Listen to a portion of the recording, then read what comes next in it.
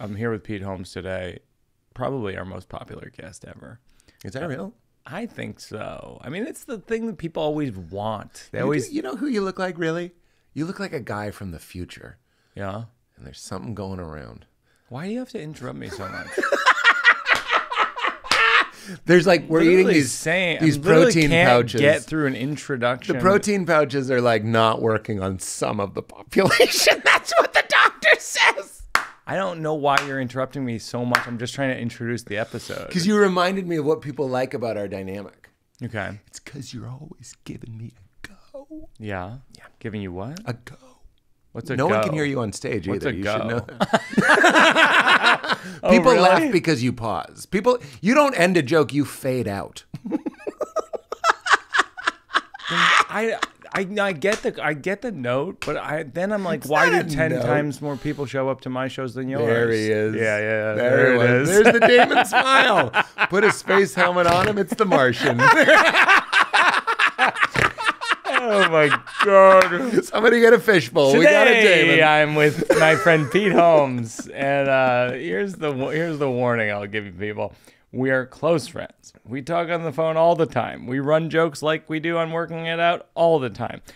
We make fun of each other constantly. We still love each other. Don't worry. It's going to be okay. That's the warning.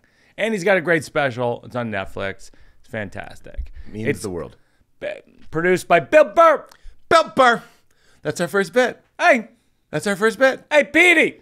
I think you should do a special on Netflix. Be my company, all things comedy. No. What do you think? No, I'm serious. You should do a special with me. Bill Burr. Dot, dot, dot. God. That's my impression of Bill Burr singing New York, New York. Dot, dot, dot, dot, dot, dot, dot. You know what? You're peaking. No, you're peaking the microphone. There's no way that's usable. Gary's on the levels. No, he's not on the levels. Gary, are you even on the levels? Are you lowering the levels? That's just peaking, right? That's what a producer does, Mikey. No, they but turn it up when you do peak, your NPR right? voice, and they turn it down when I do my Opie and Anthony voice. Nah. Hey, Pete. Well, I said to you. Ever done? He's like, he just thought of it. Hey, Pete. You ever think about doing a comedy special? And you're like, I've done like 5-year-old. He's like, nah, you should do one. I opened for Bill 20 years ago. Did you really? Yeah. My friend. Because you're both Boston guys. Yeah, but it was my friend Dan Kaufman, who's a very funny guy, talented artist. He would sometimes not be available. He'd get a gig, and he wouldn't be available. And he'd call me, or he'd call Kumail. We were open micers, and would fill in when he couldn't do it. And the 2 times Dan Kaufman couldn't do it, Jim Gaffigan, Bill Burr. Yeah. So I like 2 arena comedians now. I opened for them when they were club comics. Wow.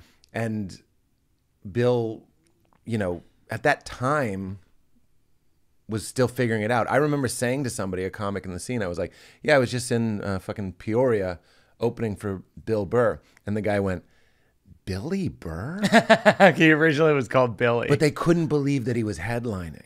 That's how long ago this was. Because he was such a young kid at the time. And he was a club guy. He's doing 20 at the Cellar, and they're like, he's going out?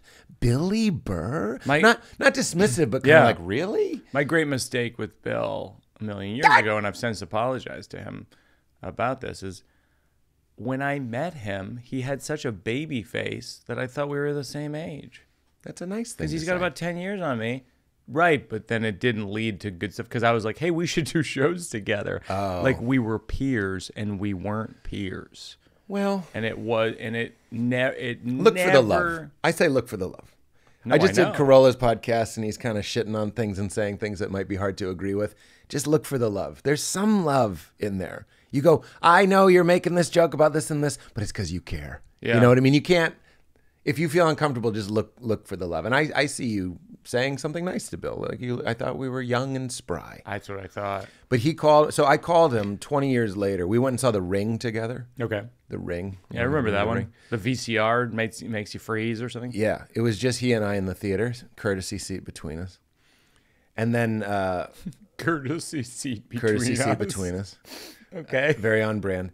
And then all these years later, to have him produce my special. So I called him. I didn't know how involved he was, being real. Yeah. He's got a company. And Big company, yeah.